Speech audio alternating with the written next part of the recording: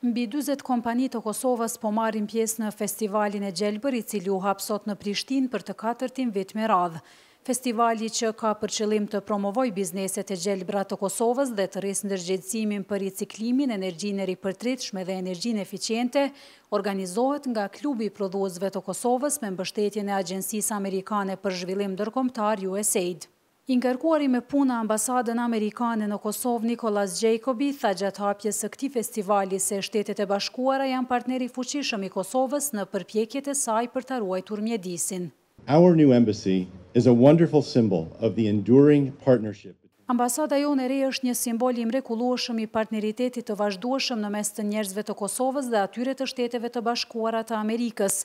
Gjithashtu jam krenar të them se është një manifestim i qartë i përkushtimit ton për një Kosovë më të gjelbër.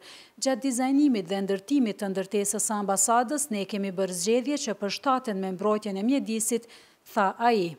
Astrid Pangja nga Klubi i Prodhuesve të Kosovës i tha zërit të Amerikës se interesimi për këtë festival po rritet nga viti në vit. Si vjet është numri 45, do të rritë për rreth 10 kompani krahasim me vitin e kaluar, po për shkak të hapësirës së limituar nuk kemi mujt me marrë më shumë kompani, sepse është një improvizim i qendrës sportive në qendrët e panajireve, por tendencat janë që të rritet ky numër. Ka dhe kompani të reja të cilat po investojnë në produkte të reja që janë të Kosovës, dhe kështu që vitin ardhshëm do ta konsiderojmë edhe ndryshimin e lokacionit.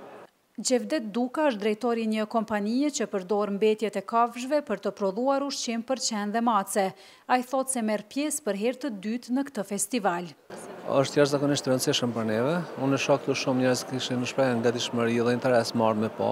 Na këtu mundemi të promovu produktet tona, konsumatori i sheh, edhe kjo është e rëndësishme për ne. Sipas organizatorëve të festivalit të Gjelbër, vitin e kaluar festivalin e kanë vizituar rreth 1500 persona, ndërsa kryesisht interesimi më i madh është për panelet solare dhe sistemet e ngrohjes. Ata thonë se shitjet e raportuara të mundshme nga kompanitë që kanë ekspozuar produktet e tyre vitin e kaluar në këtë festival janë mbi 2 milion euro.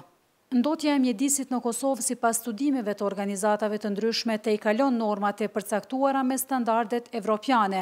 Përveç mbeturinave, mjedisi është i ndotur edhe nga disa prodhues, në mesin e të cilëve si më kryesori është termocentrali Kosova A, që është prodhuesi më i vjetër i energjisë elektrike. Mbrojtësit e mjedisit thonë se kujdesi për këtë çështje është me rëndësi thelbësore për të ardhmen e Kosovës dhe për integrimet evropiane të saj. Për zërin e Amerikës, Edlira Blaca, Prishtinë.